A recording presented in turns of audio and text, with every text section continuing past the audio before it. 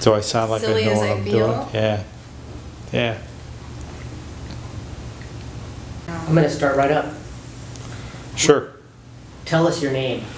Thomas Evan Hill III. And Thomas, you had to start as a chemist at Pratt & Lambert. Actually, I started as a chemist with Mary Carter Paints in Tampa, Florida. And then I worked for Harris Paints in Tampa, Florida. And then in 1975, I was recruited to go to work for the Pratt & Lambert Corporation in Buffalo, New York, from Tampa, Florida.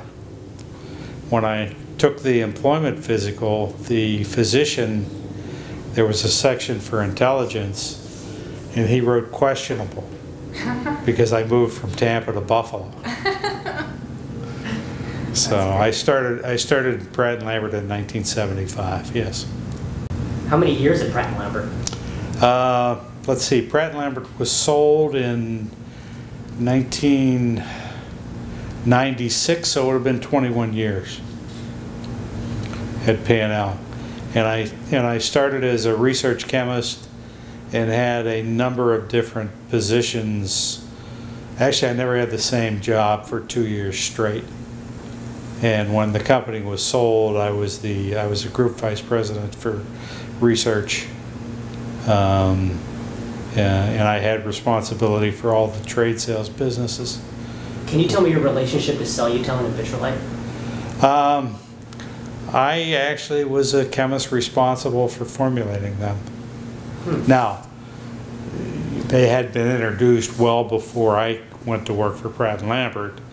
But in my first job with Pratt & Lambert, I was responsible for oil-based coatings, 38 clear finish, Farmore, Cellutone, Vitrolite, Permalize, Effecto, those finishes.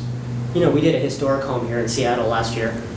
It's called the Norvell home. It's a Swiss chalet. And when it came down to test products, we actually used Cellutone. Yeah. Because it's really the last of the animals that gives us the sheen that we want in the performance. Yeah, it's funny. I always felt that Cellutone's name was pretty humorous because its name is Cellutone Satin, a semi-gloss enamel.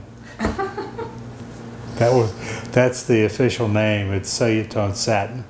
So the names didn't really mean anything in terms of the sheens or anything like that.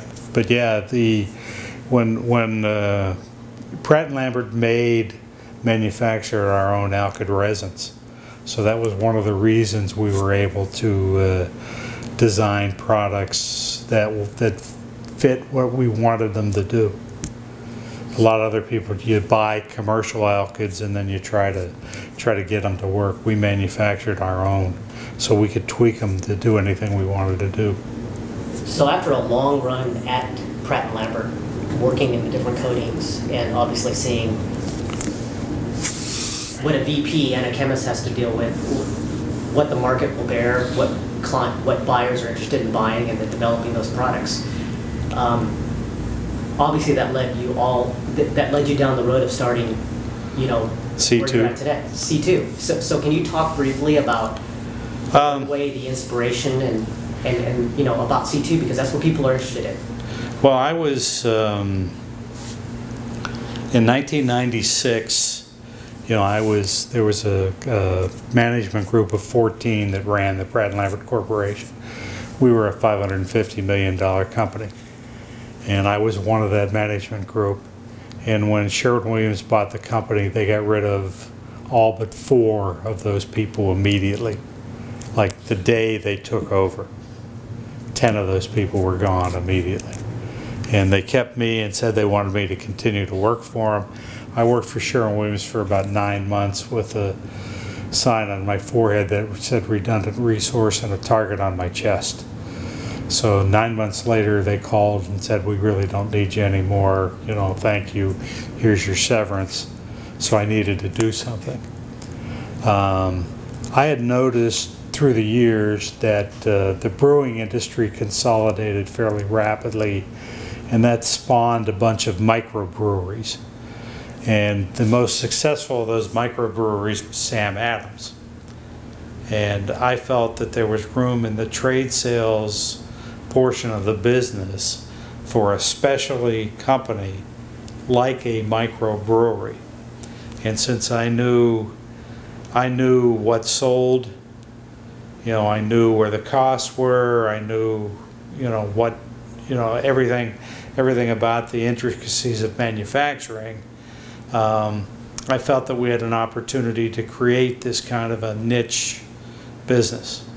So we got 8 to 10 dealers together in Chicago, talked about it and said, okay, let's put a business plan together. 3-4 months later, we got together in Calgary, Alberta, and said, look, if we're going to do this, each of us is going to throw in 50 grand and we're going to get moving on this company. And we decided to do that, so the company started in January of 1999. So, and we've just grown from there. So we didn't start selling any paint until probably the end of 1999. And the first paints we sold were a contractor line. Color System came out in about, 2000, 2001. And, we've been successful since then. So when you were doing your original business plan, did you create a SWOT? I think that's strengths, weaknesses, threats, and opportunities. Yes, we did. And this is the first I've heard of the Sam Adams model, but it totally makes sense. Where did you think, when you had your original 9 dealers and getting them to buy in and this launch, what did you see that as the first 5 years as C2? Who would be your clients and how would you guys be different? We felt that the clientele would be designer-focused dealers, independent dealers, and only independent dealers who were interested in selling a really high-end product. And we felt that we didn't think there's a lot of room in the channel for that kind of a business model. And the reason I say that is you look at if you think of a bell curve, okay? And here on the left side of the bell curve is low price. Right side of the bell curve is high price. There's not a lot of area under the curve, under the tails on either side. So we knew there was not a tremendous amount of space available under there. But we felt there was probably $100 million worth of space available for us. There was probably $500 million total, and maybe $100 million for us is what we thought. So that's who we were targeting. That's who we were looking for, and those are the kind of businesses that we attracted. In the first, we were growing very, very nicely until Benjamin Moore discovered we were alive. And, all of a sudden they decided that they didn't want to, they sent a letter out to all of their distribution channel that said, if you take on the Coatings Alliance, we're going to pull the brand from you. And that kind of was it kind of put some water on our campfire. So.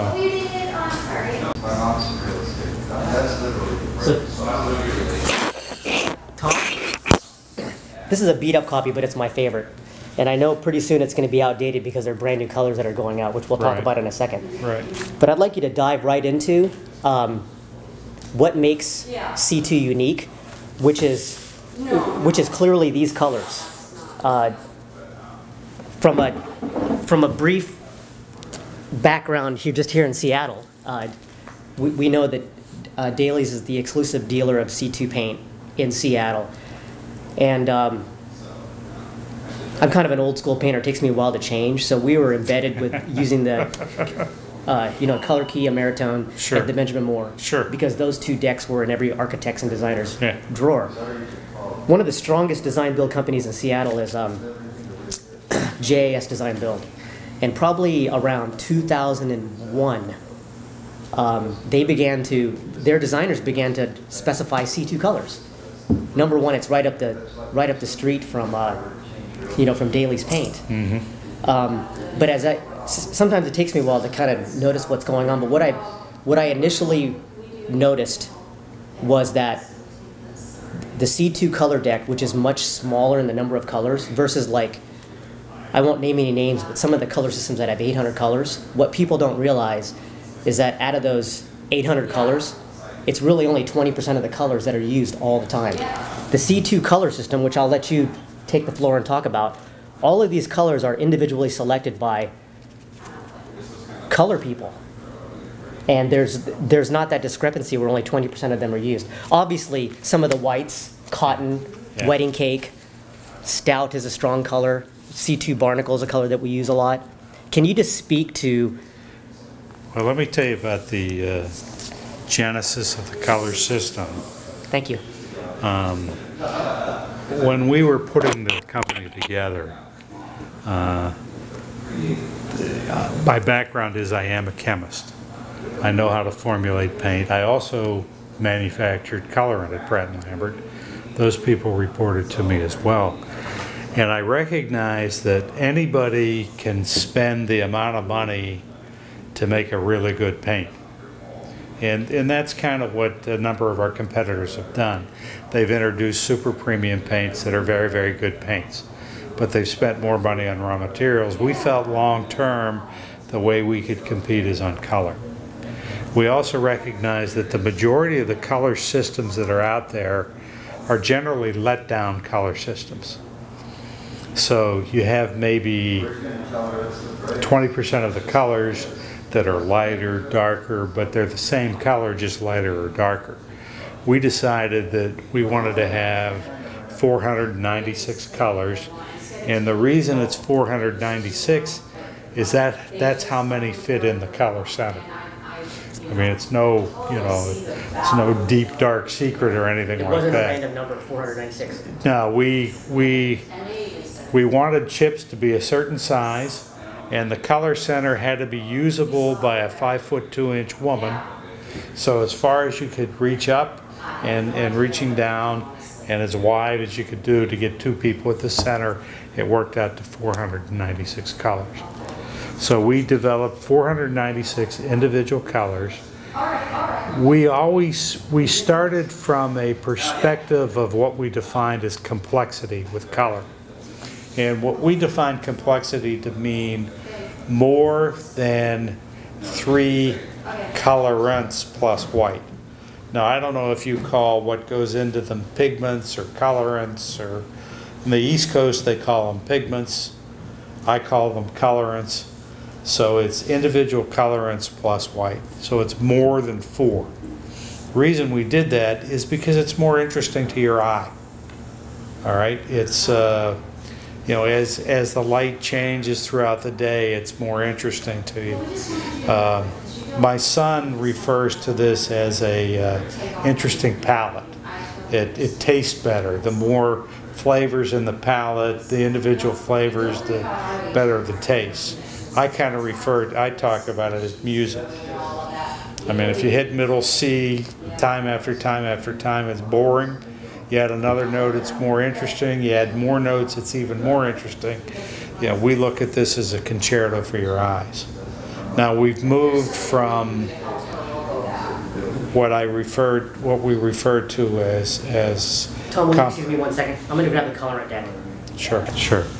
That little section over again.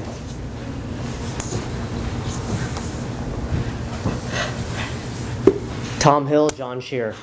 Tom is the founder of C2 Paint, and I want to drill down directly into why C2 is unique. So as a little bit of background, I'm a painting contractor here in Seattle. I buy C2 Paint directly from the exclusive dealer of C2 Paint in Seattle, Daly's Paint. And it was probably around the early 2000s that I began to see the color being pinged by designers. A firm that we work with a lot, JAS Design Build, began to specify some of the C2 colors. And I had a long run of using Ameritone, the color key system, and of course the Benjamin Moore Classics, which is in every architect and designer's drawer. But the C2 paint started coming around, and what I first noticed was that there are not nearly as many colors. And I've always known that some of the bigger color systems, I think from a business perspective, these companies like to show lots of colors because it gives clients the idea of options. Although in my opinion, most of them are confusing. And when you look at a system that has 1,000 colors, only 20% of them are actually used. C2's color deck, lightweight compared to the rest. Also, 16 colorants to get to different color spaces. Yeah. You are the most qualified as the founder of the company to speak to that. Would you please? When we put the company together, we believed that there's two things you can compete on. One's the quality of the product, the other's the color system. We felt that if some competitor wanted to spend enough money, they could match the quality of our products. And we've seen that happen over the years, where when we introduced our products, we were like this much better than everybody else. And now, well, now we've redone some formulas, so we're better, but it's not this much better. You know, they've improved the product performance.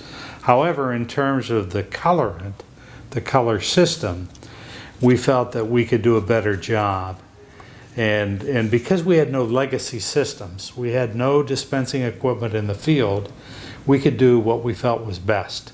So we did a worldwide technology search for colorants, and we chose colors that come from the CPS company, who are headquartered in Sittard, the Netherlands. Actually, the company's headquartered in Finland, but the colorant portion is in Sittard in the Netherlands. It's 16 colors, 16 individual colorants, as you can see. Yeah, those are the older systems. Yeah, yeah. 16 individual colorants. And we use these colors to produce 496 individual handcrafted colors. Handcrafted meaning that we just didn't take some spectrophotometer and match them.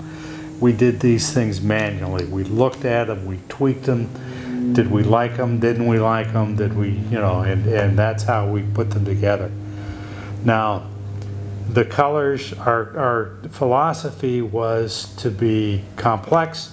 Complex means that we use more than 3 of these pigments plus white to produce a color. That's what complex means. We now use a full spectrum approach, a complex full spectrum approach, which means we use more than 3 pigments plus white, but we also do not use black in tinting these things. So it's more of an artist palette.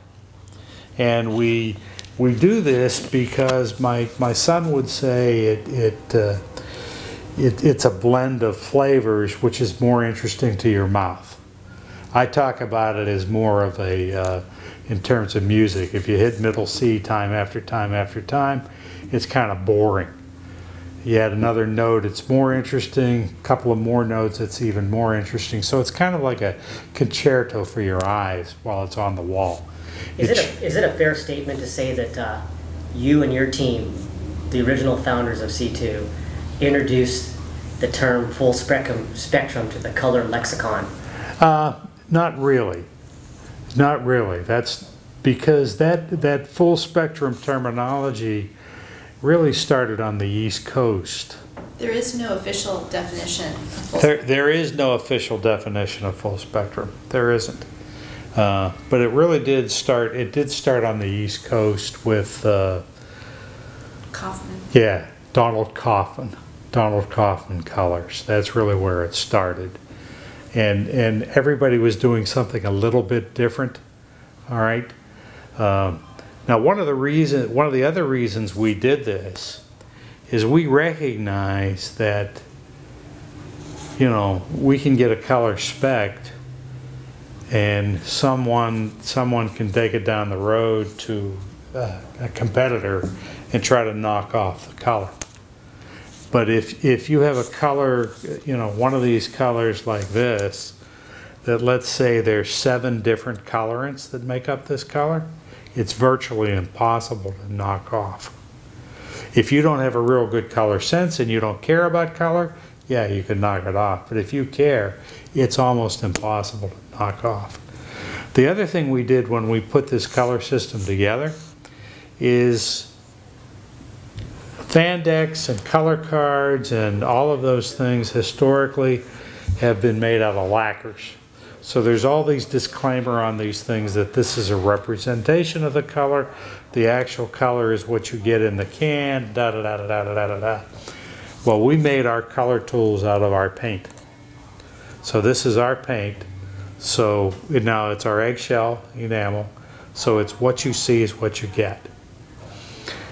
We also recognize that now these chips on the fan deck are larger than the normal chips on a fan deck.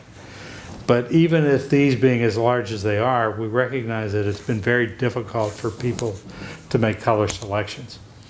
So we introduced something that we refer to as an ultimate paint chip, which is 18 by 24 inches. And that's something you can tape onto your wall, and you can move to different walls and determine whether you like the color or not. And we were unique in doing that. That's nobody had anything like that. So An anecdote. You Yeah. know what a B-roll is? In a video, a B-roll is when I superimpose an image. So when you Okay. say that, you know, the super drawdown, I'm Yeah. going to show a picture of it. I was going to say, I didn't know if you had one or not. It'd be Oh, yeah, I have a really beat up one in the car that's not. I'm going to put them, I'm going to introduce the image sure, right in the video. sure. Now, do you want us to talk about? You haven't even seen this. I do. I'm actually going to ask you. I'm going to ask you a question. Okay. We're actually filming. I'm going to ask you a question, This will be the new ones. and then we're going to right after that we'll cut it, and then we'll do one for the Okay. new one, and All I'll right. ask you specifically. So, All right. I want you to address why no black. I think that's okay, really. and I think he'll be able to answer it in my Okay. in my color. So, Tom, I'd like you to. I think you're best to articulate. I use my own explanation for how to get to certain color spaces. So I'll use a real life story. One of my a project that we did last year for a Seattle high rise on the 23rd floor, lots of natural light. I got a call from, she's a customer now, a previous customer, but her name is Professor Nancy Grote. And she really likes yellow. Yellow was in her previous house, and she wanted it on the wall. She wanted warmth. And they had gone through a process of testing lots of colors. So she actually did a web search and found us. When you do a search in Seattle for Farrow and Ball, you find my company. Sure. And so she wanted some advice for colors. So I came out to help her. And once I saw some of her samples, and she had lots of yellows up, about 7 of them. And most of them were really too acidic. And I pointed her directly to a color within 5 minutes, which is C2 Moxie. I'm sure you're familiar with that color. And she asked me, well, how come can this be matched? And I said, probably not. But the best explanation I could give her is that there are more colorants in C2. They don't try to cut it with black. And there's also a high and a low yellow. So we're able to get, you know, all of our cabinets, all of our walls painted in that. But if that question were posed to you, how come these colors can't be matched, besides that we have unique colors, can you drill down and maybe give a better explanation so that owners and designers might be able to better understand that?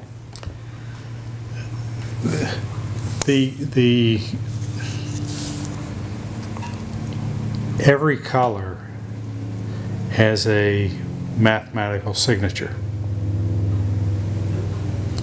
And when you blend these mathematical signatures, you end up with a final color. All right? Now, you can't match that final mathematical signature unless you have the signatures that go into it. The way spectrophotometers work is they are generally a bridge spectrophotometer. So between the visual spectrum, they take 32 measurements, and then they curve fit between those measurements. Okay, that's the way they do it. Well, you can have a point that's between the measurement that maybe it's up here instead of on that line. And that's why if you don't have the actual mathematical equations of each of these colorants, you can't get something that matches. So Now- essentially you're saying because you, from the ground up, you're building these unique colorants, and there's a mathematical map, Yep, and these are certain points on the map yep. with your colorants, and you're trying to match them with a different colorant system, it just misses. Yeah. And you said earlier that there are some people that close is okay. I find that a lot of my clients, close is not okay. Well, again, it's, you know, I've looked at things. I've seen, you know, knockoffs of our matches that I don't think are even close, and people have accepted them. You know, so color is perception, and some people are more astute in terms of perception than others. Just like, you know, some people have a real nose and palate for wines, fine wines. Fine wines would be totally wasted on me, okay? But other people can tell, you know, they can say, oh yeah, that's a da-da-da-da from da-da-da-da. You know, I can't do any of that. I can do it for color. I can do that. You know, I have that kind of a sophisticated palate for color, but not for wine. And other, you know, people have different sophistications in their palates. So Tom, there's some big news. There's a brand new color, there are new colors and a brand new color system. Will you tell us how it's different? We have replaced all of these colors with new colorants. And the new colorants are you know, the primary focus of the new colorants was we wanted to make sure we had low VOC color products. All right, but at the same time we wanted to improve the performance of the colorants. So we now have we're using a green oxide, for instance, that gives us a nice muted space, but it's an oxide, so it's going to be really, really good for exterior durability. It's color fast. All these Colors fast. All of them are. Yeah, all of them are, we used Like the hide is incredibly improved. hides Like, incredibly. You don't even know that colorant Yeah. can affect how the paint performs. Yeah, so throughout the system, all of the colors Yeah. are color fast. Yeah, everything's color fast. We have you know, again, we have some, like one of the things you have with trade sales colorants is you get a like bright reds. We have the best bright red light fastness colorant you can get, but it's not as light fast as an automotive red because it's about 5 times less expensive than an automotive red, and it's still very expensive. Okay. I would imagine 5 times more expensive than the traditional colorants. Perhaps Well, you're looking at for $200-300 an ounce. Or Yeah. I mean a quart. yeah, Or more. well, more than that. Yeah. We have $5 a squirt. Well, look, we're now looking at, we have a yellow that's a bismuth vanadate yellow that is a Bismuth. bismuth vanadate yellow, Biva yellow, and it sells for $135 a quart. Okay, but it is What the does that most compare to, light Tom? fast yellow. Can you give a comparison to, Price wise, yeah, like, so if that's 130 for a quart of yellow, what's a traditional organic yellow might go for about $40, $45 a quart, but it's about 10 times as light fast. We did an exposure on our test fence in Florida. We put a yellow out, and there's a measure of color difference. It's called delta E. All right, and the traditional yellow, after about 9 months on the fence, the delta E was 28. So the change in the color from the original to where it was then was 28, which means the yellow had pretty much disappeared. The new bismuth vanadate yellow, the change was 1.2. And this is South Florida at 45 degrees exterior. So a severe fade resistance test. We also have in here a product called Cobalt Blue. If you're an artist, you know cobalt blue. And these things are much stronger. We've reformulated all of the colors in this palette.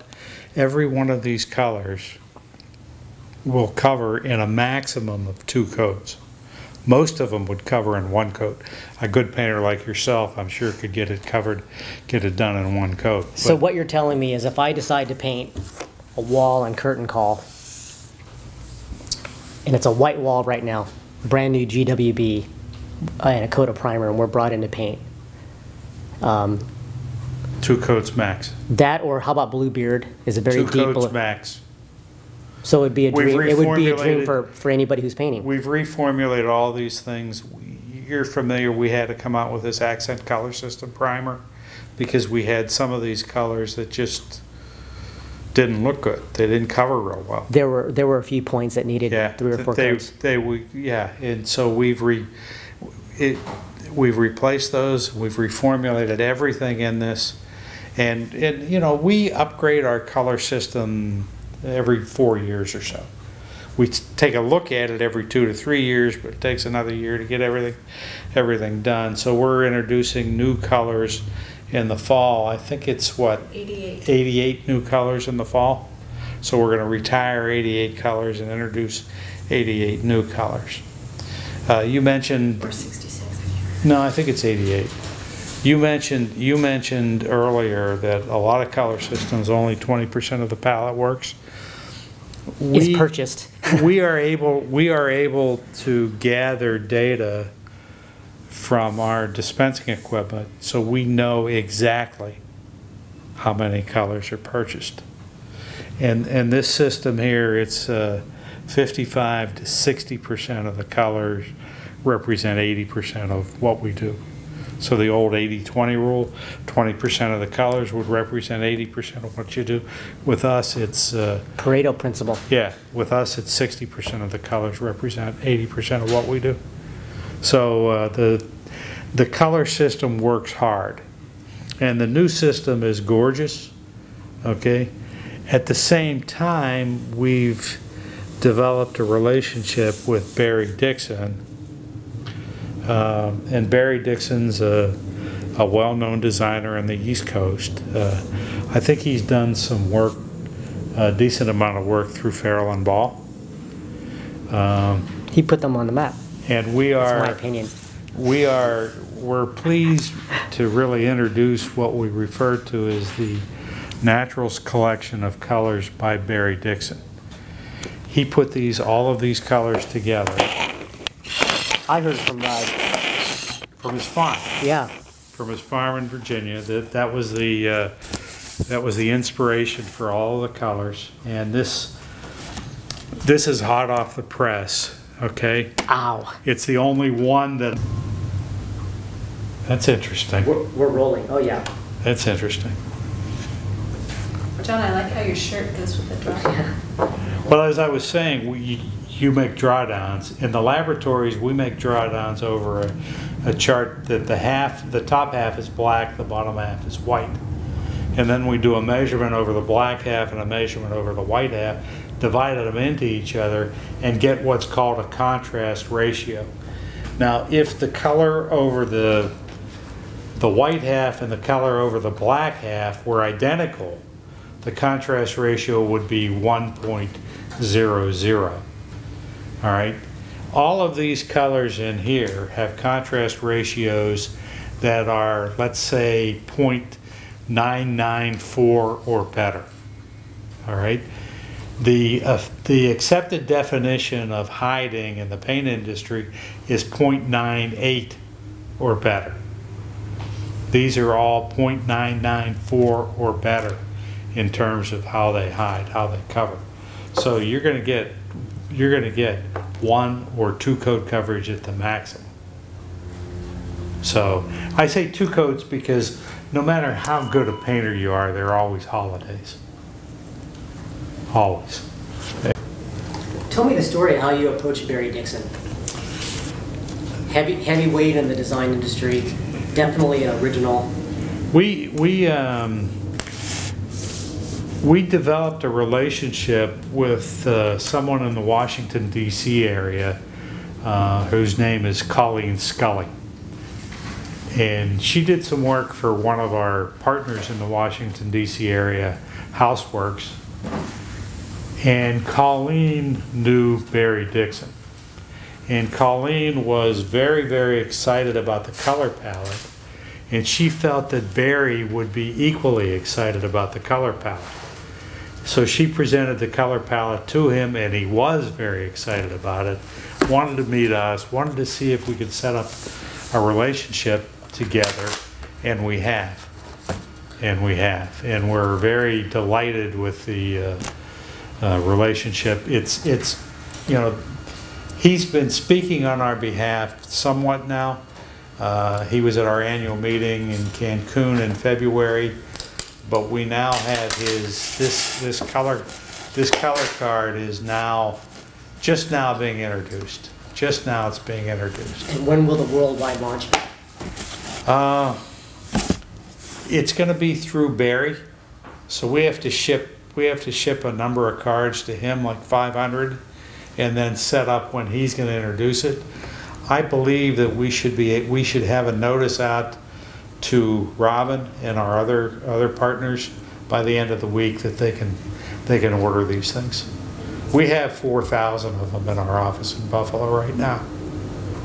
So we're just working through how the logistics of how we ship them and all that. Let's play guess the C2 paint color. Not me. I'm just kidding. Robin would be the one. We have stacks and stacks of these for all of our clients. Robin would be the guess the paint These color. were stacks, but these are all C2 eggshell drawdowns for clients. Yeah, I'm not the guess the paint color guy. I believe it or not, I'm a paint chemist. I'm a purist as a paint chemist. And when you put colorant in my paint, you contaminate it. I don't care how much or how little colorant you put in my paint, it's a contaminant. So my objective in this, now I recognize that I'm probably the only one who wants to use white paint everywhere. All right. However, the more colorant you put in, the more contamination there is.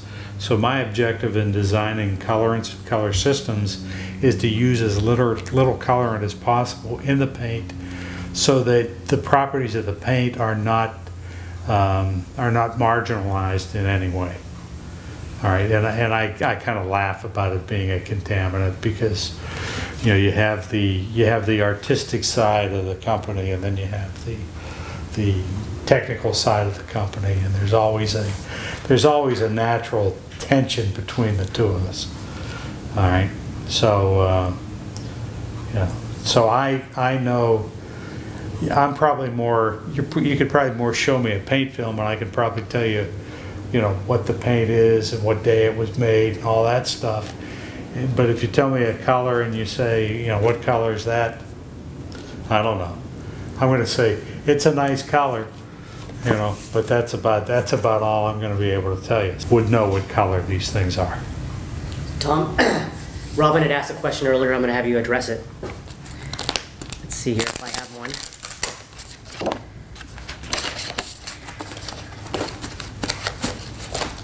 Let's talk about black. Yes. The absence of black. Yes. What is black? Is black a color? Where does it fit in the whole paint world? Well, black is a dechromatizer. Okay? It moves more towards the grayscale. There's black. Yeah. There's black. Black takes you to the grayscale. Black's it's beautiful. I mean, if you like. No, hold on a second. What does it mean, take you to the grayscale? For someone who doesn't. All right. The colors are three-dimensional. All right, and there's a lightness darkness scale, which is the grayscale. 100 is pure white. 0 is the absence of white or black. Okay, that's 0. And then you've got an L scale, an LAB. L is lightness, darkness. A is red and green. B is yellow and blue. on either side of those things are yellow and blue. And depending on where a color is in color space, it has this LAB signature, all right? Now, what black does is it takes the color from, let's say it's real light and bright, to muted and grayer. So it moves it down on the gray scale. That's what black does, and it's referred to as a dechromatizer. Now, artists generally don't use black because they prefer to dechromatize by blending colors to get down in color space. That's why artists use all the complements, split complements, you know, and they try to do that to get down in color space. They use a lot. There's a lot of umbers. So you'll find in our new color system there's a lot of umber that's used as a dechromatizer as opposed to black. Black kind of mutes the color. It really has an effect on the color. Excuse me. And we've tried to design the system from an artist palette perspective. Can you speak about the team at C2, the dealers? What do they bring? What happens when you guys meet, when you pick the colors? Well, let me explain what C2 is like right now. C2 is a virtual company. And when I mean a virtual company, I do mean a virtual company. We have marketing resources that are headquartered in Atlanta, Georgia. And we have them on retainer. They're not full-time employees. We have research and development in Clearwater, Florida. It's on retainer. We have manufacturing in Andover, Massachusetts. That's excess capacity from a paint manufacturing company. We have PRs in New York City, legals in Buffalo, New York, accountings in Buffalo, New York, and we coordinate everything in Buffalo, New York. Now, the way we're able to do this is each of our partners in this business serves on a different committee if they choose to. For instance, Robin Daly is the chair of our marketing committee, and they handle everything we do marketing-wise. Philip Reno of GNR Paint in San Francisco's chair of the color committee. So when we're selecting new colors and doing all the color work, his committee is focused around doing that. We have a product committee. Sean Clark at Waters and Brown outside of Boston is chair of that. So we look at new products, we look at how the products are performing, how the products are selling, what do we need to do, what don't we need to do. We have a finance committee, we have an executive committee, and that's how we run the company. So we essentially have a focus group every day because these people are dealing with the end users all the time. So it's not like a big company where you know, it's the independent dealer talks to their salesperson, who talks to their district manager, who talks to the area manager, who talks to the VP of this, who talks to, you know, you get right to the top right away. The other thing is generally if you have problems with anything, people call me. You know, everybody has my cell number. Everybody, you know, they call me, and we get things taken care of very quickly. We don't. There's not a lot of bureaucracy in our decision-making process, so we're relatively nimble. Tom, talk to me about C2 cabinet and trim paint. Definitely unique. I know there's a regional association with the university, you know, the research that went into how to use that byproduct. I've used it. It's definitely unique. It is unique. Yeah, it is unique. We stumbled across this. I mean, this is one of these serendipitous things that occurs if you're open to other opportunities. A company in Vermont, Vermont Natural Coatings, did some work with the University of Vermont, and what they were trying to do was find a utilization for whey, which is a waste product in cheese manufacture. So there's an organic dairy that produces all this organic milk that's used in producing organic cheese, but then there's a waste product that's called whey. Well, the University of Vermont came up with a way to produce, a means to produce a whey polymer, and this whey polymer was used in a clear finish for floors and wood furniture and things of that nature. Well, a couple of our partners started to blend this clear in a specific ratio with our satin finish, and came up with a really unique feeling, smooth, great flow and leveling, positive curing finish that really works great for cabinets and trim.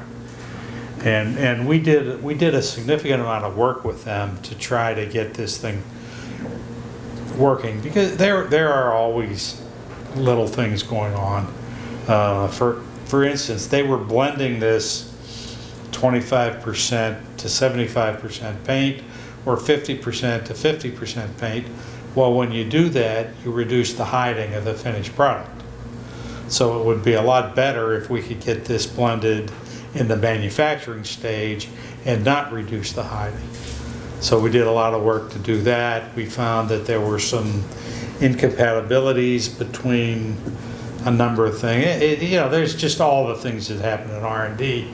Well, we ended up with this cabinet and trim finish that really does a nice job. It's a unique product. Right now it's in a satin finish. We're working on a semi-gloss finish currently. I don't think we're going to have a gloss finish with it, because unfortunately the product, when it's blended with our paint, lowers the gloss a little bit. So there's a natural limit to how high you can go in gloss. Products that are similar, you know, have another unique story to this. So it's you're getting rid of a waste product, and it's a sustainable product. I mean, you know, we're still going to always be drinking milk, and everybody's going to be eating cheese, so they got to get rid of the whey. Kids, that's a phenomena that's called blocking. All right, and if you put colors together face to face, you know, sometimes they'll block depending on how new they are. I mean, we have, you know, the old way of getting rid of blocking is you put some talcum powder on it, or you rub it with wax paper, and then it doesn't block anymore. All right, but it would be, with latex paints, it would be much more desirable if they didn't block initially. The problem is that traditional resins, well, even non-traditional resins, generally are going to provide some blocking unless you run them through an oven. And the whey polymer, the whey product in our paint eliminates the blocking problem. A question that you probably didn't expect. Most people think of C2 colors, low VOC, water base. We discovered last year, working on an older home, that your oil-based primer is pretty good. Now, I know I can probably put 2 and 2 together. You worked on Cellutone, you have a long history of working on those paints. That, I don't want to call it a control primer because that's not what you've labeled it, but the C2 exterior primer it's been our favorite for when there's a problem we want to treat brand new wood. Speak to how that's different. It is different, I know that. The oil-based primer is what's referred to as a very long oil alkyd. All right, and what that means is that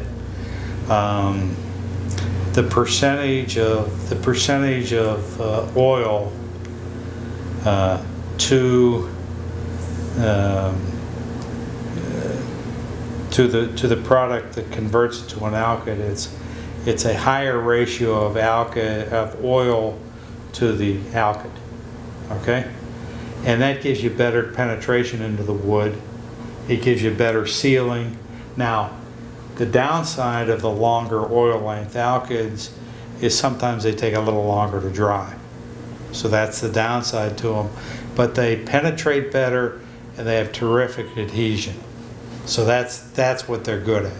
Now, the other downside to these things is as VOC regs get tighter and tighter and tighter, they may disappear. Were you the driving force behind that? What, the oil base the way it is? It's definitely different. I noticed that. Yeah. For sure. Well, we made sure, what we did is made sure that the product did that. Okay, I made sure it did that. We don't, look, our research laboratory in Florida doesn't do any alkyd research. Okay? I'm probably the only one left in the company that knows anything about making alkyds. So I know what to look for. All right, so yeah, I point us in the right directions, but there aren't that many people in the country anymore that are making good alkyds. And it's going to, again, as the regs get tighter and tighter, they will sooner or later, unfortunately, they're going to disappear. Although, because this is a specialty product, okay, and we, well, you may want to edit this, but we put on the label that it's a stain blocker. So putting it on a label as a stain blocker gets us into a different VOC category, so we can keep the VOCs up. Yeah. So. John has us saying, "I heart VOCs." Well, I don't. You don't even want to get me into. You don't even want to get me into that discussion at all. I mean, that's a. I'm an oil-based guy, by the way. Well, look, you know, there is no definitive science that proves that VOCs cause ozone. Dan, can you grab one of our T-shirts? Yeah. And bring it out? There is no definitive science that. No, I just want to. It goes. We'd like to show the founder of the art. See, the problem, you know, I'm an organic chemist by training. All right, the number of equations that it takes for a VOC to get to a something that's going to cause a problem, it's like 20 different steps it has to go through. So. I'd like for you to take this home with you. Okay. This is our sheer shirt. The front of it says, "We Heart Alkyd." Well, thank you for coming. Thank you for coming out. You're welcome. And thank you for spilling the beans on the oil base. Oil-based stuff it's great stuff. But now, let me tell you what I think the downside to oil-based stuff is. Okay. You know, it flows and levels great. It gets as hard as can be. You know, and it gets harder and harder as it cures, and it washes well. And yeah, all right, now it cracks. It'll you know, if there's dimensionally unstable substrate, it'll crack. My real hang up with oil-based products is they yellow over time. That's my big hang up with oil-based products, and acrylic products don't yellow. So now if you, again, when I was at Pratt & Lambert, we manufactured our own resins, and we made like Vitrolite out of coconut oil. Coconut oil doesn't yellow. And we made 38 clear out of safflower oil. Safflower oil doesn't yellow. Is that why Vitrolite smelled differently 15 years ago? Yeah. Hmm. Yeah. It had a sweet smell to it. Yeah. And we made it out of those oils because they were non-yellowing oils. You know, like you know, the finishes that you put on refrigerators and washing machines, they're all made from those types of oils so that they're non-yellowing. Soya, linseed oil, those are yellowing oils. Those are yellowing oils. So that's my only hang-up with Alkyd finishes. So. Thank you. Why is it called C2? We started wanting to call the brand Collections of Colors. Unfortunately, Collections of Colors was already trademarked by someone else. We then tried C Squared. That was trademarked by someone else.